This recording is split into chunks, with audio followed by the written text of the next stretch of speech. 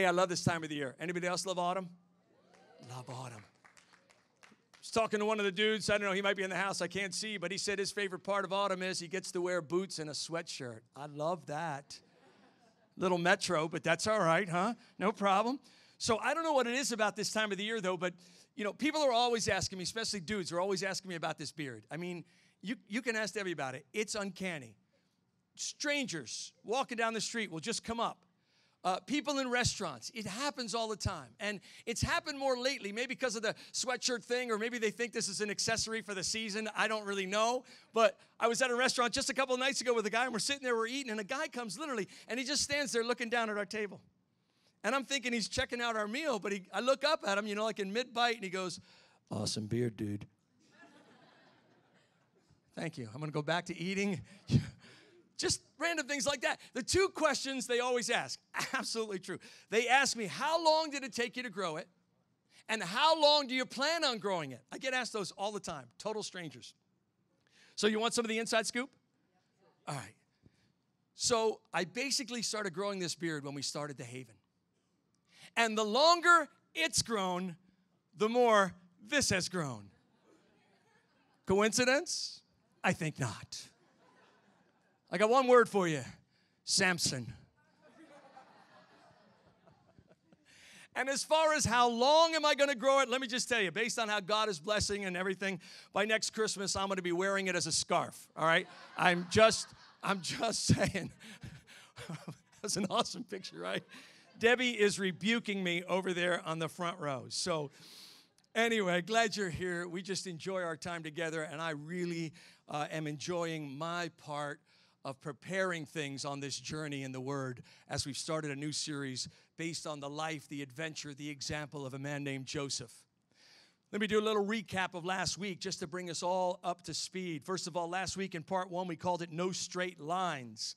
We look at this young man's life and we realize it is paralleled with ours in that it seems we rarely get so much momentum before God puts a little curve in the road and maybe a twist and a turn. And it just seems like we're constantly having to keep on our toes, which we are. It's the walk of faith. And we looked at a verse in Philippians to just launch the whole thing because it is going to be a common theme through his life and the parallel to ours. And in Philippians 1:6, I am certain that God, who began the good work within you, will continue his work until it's finally finished on the day when Christ returns, or the day when our time here on earth is done. Now, this is a wonderfully encouraging scripture. It's a promise for you as an individual. The beginning is being drawn to God's heart through Jesus Christ by the Holy Spirit, accepting him as Savior. The continuing is every time we gather, every time you read that text blast and are inspired to think on the Lord, every time you have a devotional, go to a small group, whatever it is, every time you allow God to do anything in your life to help you grow, that's the process, and he's very much involved. It's continuing tonight, at this very moment. And one day, it'll be finished. And between here and there, a lot is going to happen. Now, let me just lay the groundwork on some of the facts of Joseph. First of all, he's 17 years old when we meet him. He's 110 when he dies.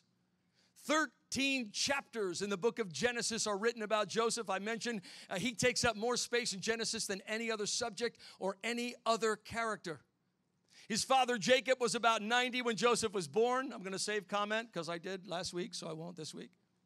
He was a shepherd, a biblical hero, a patriarch, and most definitely as we study him, we see he's a foreshadow of our Redeemer, Jesus Christ. But as we peel back the story of his life last week, we realize that he came from a very, very dysfunctional family. And yet through all those things, the family background, youthful mistakes, his pride, his presumption, even betrayal, God used Joseph. So that's so encouraging for us. God can use you and I despite our background. We kind of wrap things up as the Holy Spirit settled in this room. And I said, your family background neither qualifies nor disqualifies you from being part of God's wonderful plan. Anybody happy about that tonight? Man, yes. So when we last left off, Joseph was in a mess. Setting up the verse that we'll do a little review and move forward tonight. Setting up that verse. Joseph's father, Jacob, says to him, I want you to go find the brothers. They're out tending the flock. When you study it, you realize it took Joseph 5 days of traveling through the wilderness, the desert, to find his brothers. Goes to one town, they're not there. Goes to another, he inquires about them. 5 days he's traveling. Now, it must be noted that he's also traveling in that coat of many colors. That coat that represented a lot of things. Some of it good at that moment, some of it not so good. It represented his status. It represented his birthright. It represented his favor with his father. And at that moment, traipsing around the brown desert in a colorful jacket, it also represented a little bit of pride. So Joseph finally sees his brothers, and as he comes a distance, Scripture we reviewed last week, Scripture says that the hatred that was in their hearts toward him over his favoritism from his father and all that stuff, that hatred began to boil over into murder. They began to plot and conspire how they're going to kill their own brother out there in the desert. They end up just taking that obnoxious coat off of him and throwing him in a well that had no water in it.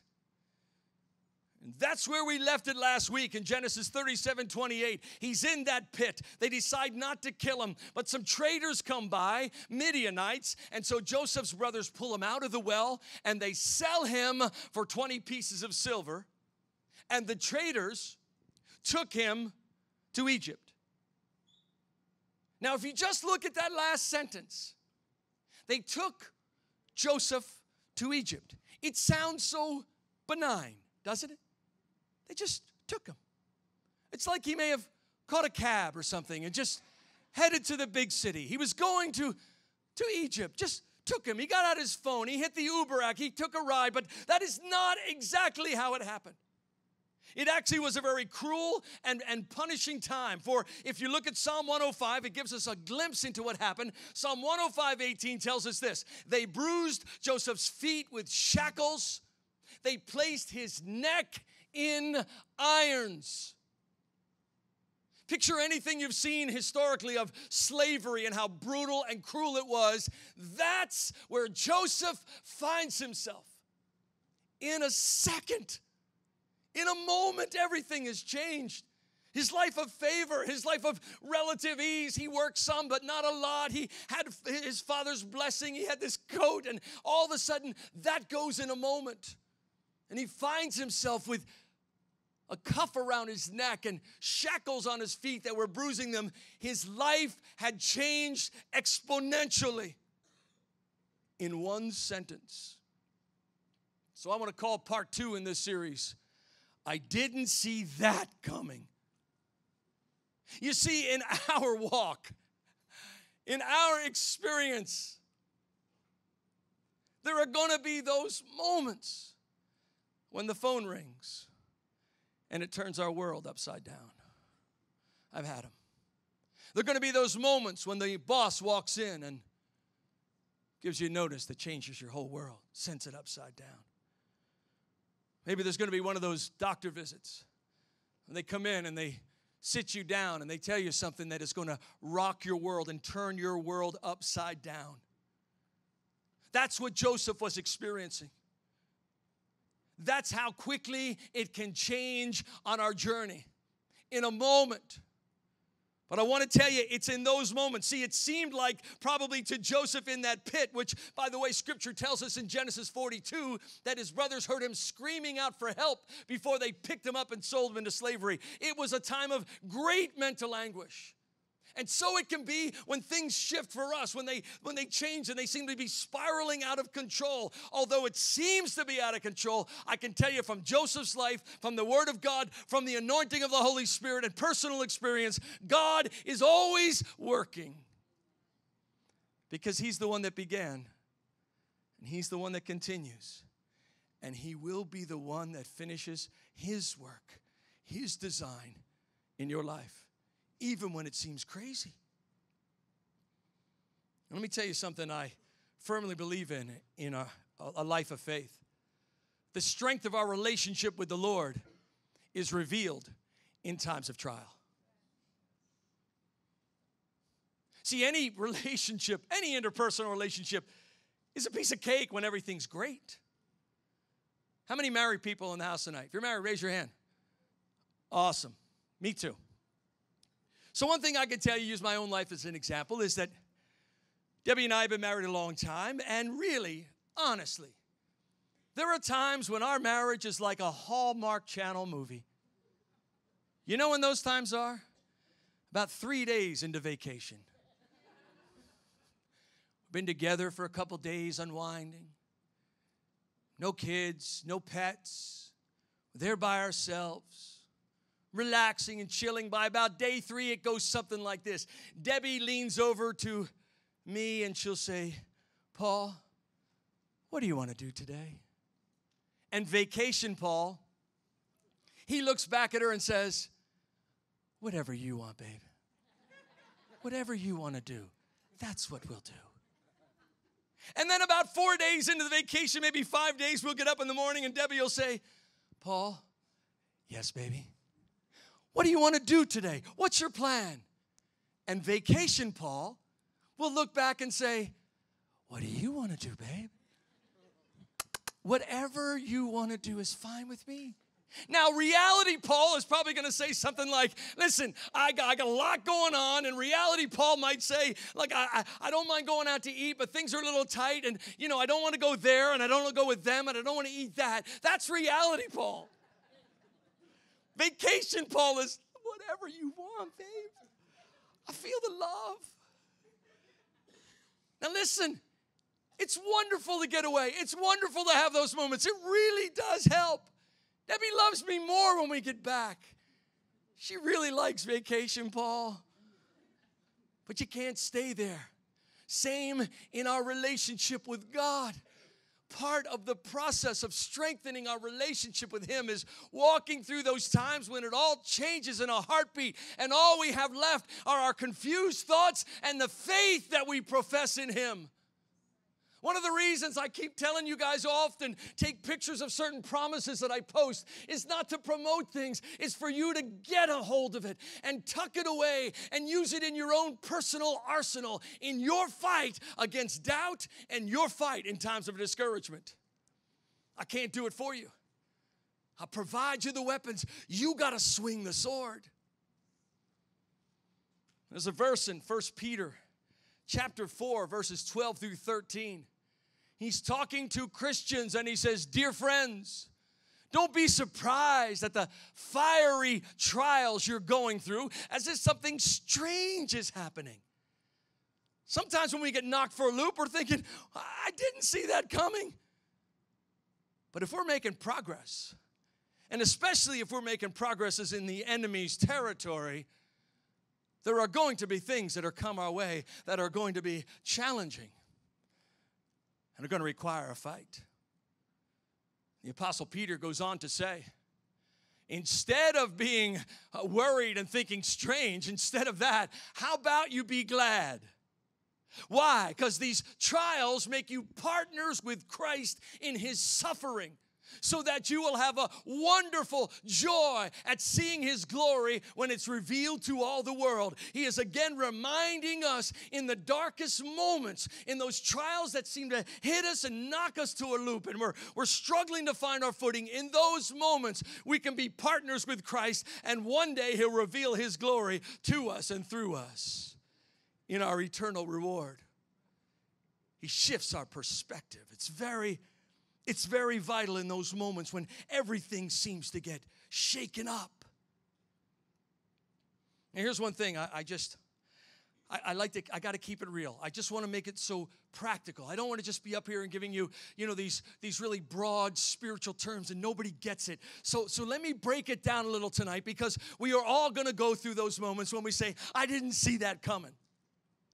Now, there's an interesting verse in an obscure book of the Bible many of us have not read. It's called the Song of Solomon. And I'm going to bring up something there because I believe it pivots off that one sentence in the story of Joseph where we've camped out tonight.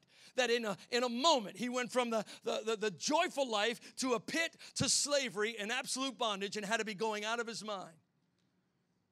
And that verse in Song of Solomon is this: catch the foxes for us, The little foxes that spoil the vineyards, for our vineyards are in blossom. How does that fit? Here's how I believe. Because you see, at our moment of distress, there is always going to be some little thing that's going to gnaw away at your faith. It's going to gnaw away at your confidence in God. There's going to be those moments of absolute questioning. It's like the little foxes, the analogy here, that got into a very healthy vineyard and began to chew away at the fruitfulness that was going on. So I believe, as a pastor, a friend, as a brother, I can sound some alarm tonight. In your moment of distress, guard the little creatures, the little things that can get in and gnaw away at your confidence in God. Let me illustrate a little bit for you tonight if I can. So I've shared some of my adventures with you over our journey. Many of you have been part of it. That back in the early 2000s, my ministry role was I was what's called an evangelist. I would travel to various churches, and I would kind of do what I did tonight. I would lead in worship as a guest. I would share a message, and then I would move on and go to another church. And I did that for a few years, wonderful ministry, and just enjoyed it so much. And we'd go to some places every year that have us come back. And one particular journey we would take, Debbie and I and Amanda, is we would go to upstate New York. I've shared some of those stories over our time together. And do ministry, do concerts. I would do various things like that. So it was probably 2004, maybe 2005. We were heading to upstate New York. We were heading to the little town of Clayton, New York. We were going to begin a week of concerts and services up there at that place where the red dot is, way up in New York State. Now, Clayton, New York is a really quaint little town on the St. Lawrence River in the Thousand Island region. If you look at the top of the picture, that green mass, that's Canada. It's way up there, but it's really quaint. And I will say, if you ever plan to go there, only go in the summer, which is like 2 weeks in July. Seriously, it's the longest winters you've ever seen. A friend of mine from up in that area last week, I'm not kidding, posted a picture. He woke up and there was a dusting of snow. What? So we went up there in the summer. We go up there in July, and we're heading there. And I was actually starting the week of ministry at First Baptist Church in Clayton, New York. They asked me to come. They do 2 Sunday morning services. I say, okay, I'm going to come. I'm going to do it. I'm going to just try to be a blessing to you guys. And so we go up, and we stayed at this hotel about 30 minutes away. And it's Sunday morning, and we're driving in. It's a beautiful Sunday morning. Sun is shining. No clouds in the sky. We're on our way. It's probably 7:30 in the morning on a Sunday, and my cell phone rings in the car. I look at it, and it's the pastor. Now, this could go one of 2 ways. He's either calling to ask me how I like my coffee so he can have it waiting when I get there, which was not what happened, or he's got bad news. I pick up the phone, and he just blurts it out. Paul, I got bad news. All right, Pastor, what is it? He said, we have no electricity this morning. Now, I'm supposed to be playing a keyboard, singing on a microphone, having slides, doing a lot of things that require electricity. So my mind begins to turn. He says, listen, actually our whole block has no power. He said, here's what happened. He said, somewhere in the night, a squirrel got in the transformer. And the act of mischief and vandalism cost this rodent his life and blew the transformer. And I'm going, what? He says, Paul, I'm afraid to tell you that we're just not going to have any power this morning. We're going to have to figure out what to do. And I must tell you, I did not see that coming. It's the first of a week of ministry. This is not a portend good of things to come. This is a little bit of a bad way to start off, but I'm talking to the pastor. Okay, what are our options? What can we do? I don't play guitar. I got to play a piano. He says, well, we just happen to have this piano, but it's really old. It's on the side of the sanctuary. It has not been played in many years, and I'm picturing something like this, you know. I'm picturing I'm going to be sitting at the original piano that the psalmist David played, you know, something like that. And he says, listen, you can use the piano, and you have to play real hard because it doesn't sound real good. And you have to sing real loud because they won't hear you. And oh, by the way, you'll just have to sing hymns. What? He goes, yeah, we have no screens, no lyrics, but we have books in the in the rack of each of the seats. So now my mind is going. I'm not prepared for this. I've got, 20 minutes before I get there, and I'm trying to think, what hymns do I remember, and all this, just going through all of it. So I get there, and I start to play, and God actually was He blessed so much that night. He was so faithful that morning. As we got in there and the congregation came in, and the only light we had was the sun coming through the stained glass windows, it kind of had this really cool vibe in it, and everybody kind of was sort of excited, like this is really different. And I'm sitting over way on the side. I was facing away from them. It was so awkward, but I just sang my heart out, and they began to sing, and the sweet presence of God filled that room. We started singing some of the old hymns, Amazing Grace and things like that, and it was so different than I had planned on, and yet God used it. And as the lights finally came on before the second service and the place was filled and we went back to our regular program, I kind of missed what we had in the first service. It had this just organic blessing to it. It just had this uniqueness that we allowed God to just come in and use us despite things being thrown on its ear. Now, I've found in times of extreme or sudden crisis, or when things really get turned on their ear, that many times it's the little things, like the little doubts, like those little foxes, or if I can say it, those little squirrels that get in and can gnaw away at our peace, at our confidence, at our joy. So let me talk to you for a few minutes in this message.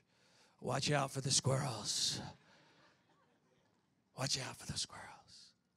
When you go through the trial, when you begin to feel the rattling of your foundation in a time of great testing, watch out for the little things that get in. And by squirrels, of course, it's those things that gnaw away. You can just see it. You can feel it sometimes as your peace and your faith begin to ebb away. Let me go over a couple of them tonight just to help you get this. First, the squirrel of undisciplined thoughts. I can tell you one thing, the first battle you will fight in times of distress will be right here in your mind. In her book, Battlefield of the Mind, Joyce Meyer has a wonderful quote, many of them actually, and I love this one. You cannot have a positive life and a negative mind. The first thing that will happen as things begin to get turned upside down, you get that call, you get that word from the doctor, whatever the crisis is, whatever the magnitude, the first thing that'll happen is it's going to want to shake your confidence in God. And it's going to begin to fill you with negativity. Isaiah 26:3 gives us some of the remedy. He says, God, you will keep in perfect peace whose trust is in you, all whose thoughts, it's in the mind, whose thoughts are fixed on you. I can tell you in those times of distress, when the gnawing away at your peace and faith come through doubt in God, you got to get in His presence. You got to find that place of peace. That word fixed from the original word is steadfast, to lean on, to lay on, rest on, or be supported by. Now that is a comforting picture of our God in times of distress. Joseph had a solid relationship with God even as a young man. God was talking to him, giving him dreams, showing his future, and yet here he is just spiraling out of control. But you and I, in those moments, if we'll resist it, if we'll allow the Word of God to put up a standard against it, we can feel the steadfastness of our peace leaning on God.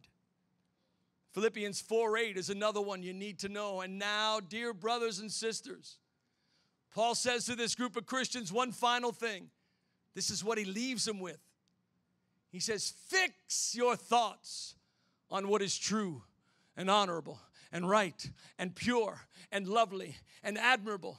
Think about things that are excellent and worthy of praise. I'm telling you, if we will discipline our thought life, it can get us through the initial barrage when things just knock us for a loop. We peel it back a little bit. The word fixed in this particular Greek word means to implant them in your heart. Oh, I'm telling you, God wants to implant in your heart peace in the middle of your storm. He wants it to go deep. So it's not just surface, but it gets to the depth of your soul. Here's another one you got to watch out, another squirrel, and that's the one of bitterness. Oh, boy. Many of us have been there. Had a situation in my life as a young man where I got stricken with a back ailment. Was on disability for 314 days, consecutive days in my 20s. I'm telling you, I had times where I just looked up and I said, God, what have I done? God, why me? And then you begin to get a little bitter and you begin to get angry and say, God, why? What's the deal here? Haven't I served you? Begin to show him your resume. It happens. It's part of the human condition when things do get out of control. But I can tell you this, unchecked bitterness will bring us down. Unchecked bitterness will develop a critical spirit. You'll begin to look at everything negative. It's got to be dealt with. And here's the beautiful thing. Scripture tells us basically that we can make a choice. Philippians 4:13, we have the power to get rid of all bitterness. How do we do it? Fill your thoughts with God's word. Put on worship music. Get around people that are positive influence on you, those that speak life into you. That bitterness will get in and it will gnaw away at your confidence. The implication on this word in the original is something very toxic, poisonous, or the analogy is deadly to the touch. God's word is saying in your time of crisis, you've got to resist bitterness at all costs. Bitterness is a choice. If we develop that discipline in our lives, God will give us the degree of strength we need. Let me give you one more of these little buzzards.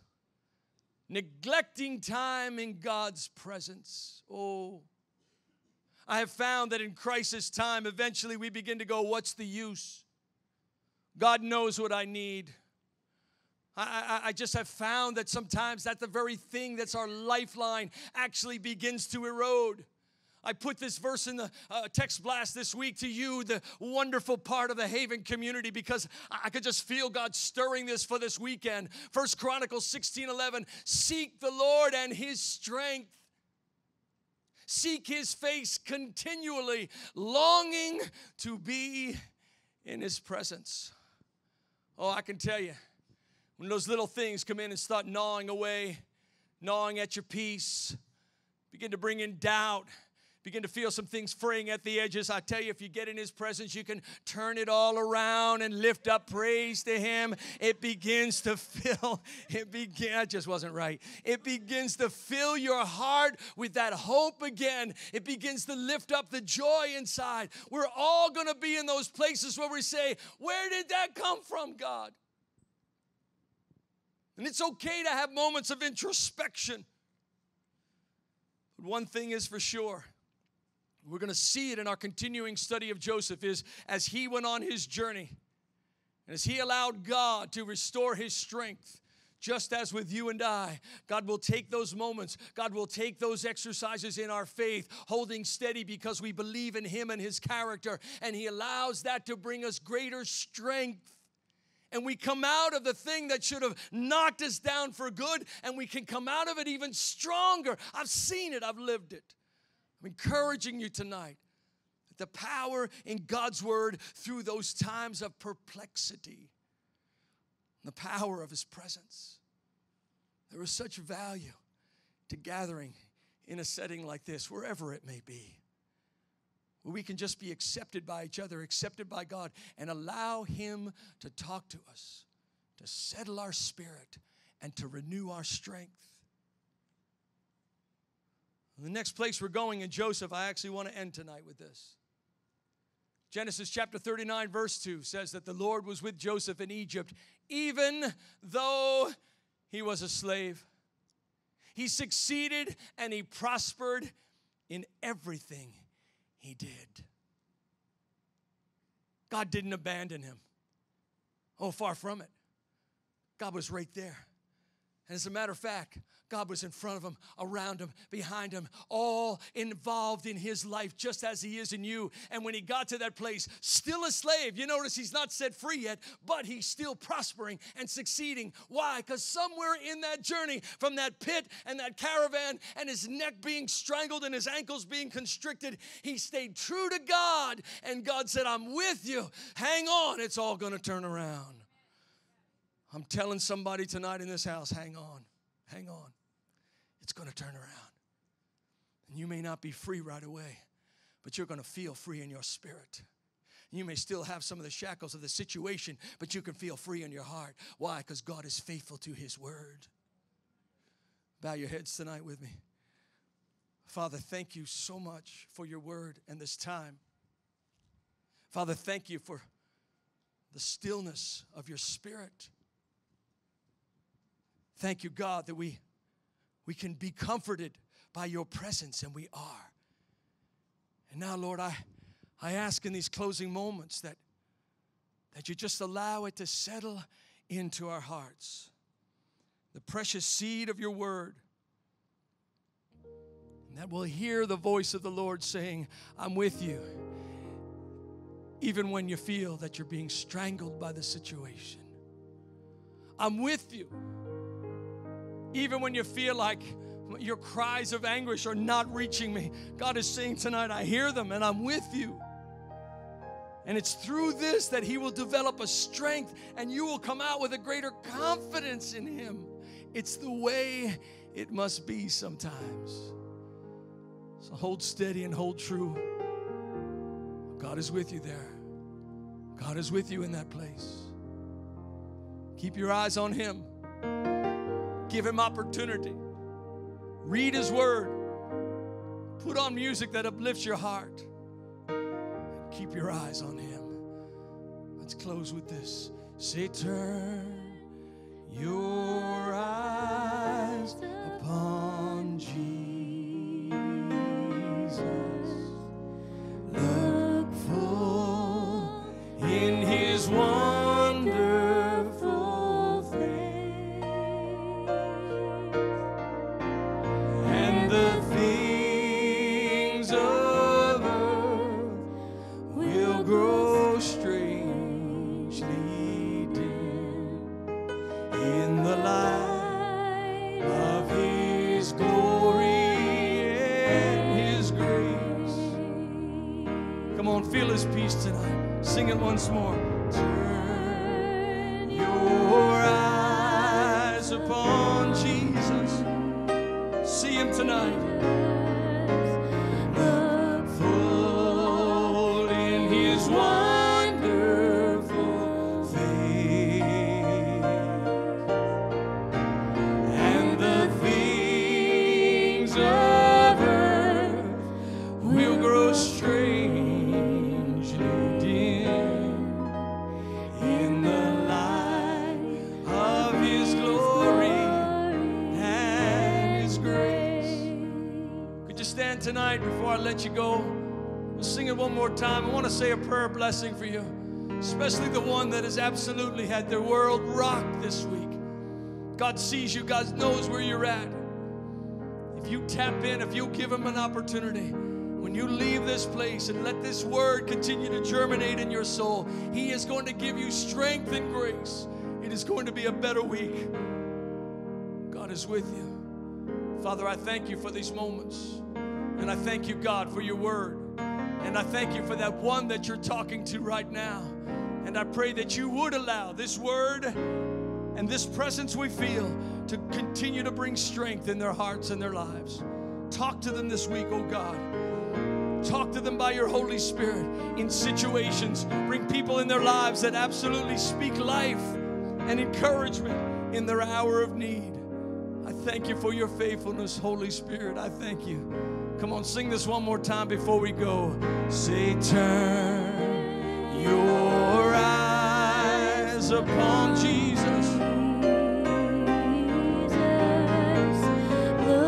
Full in His wonderful face,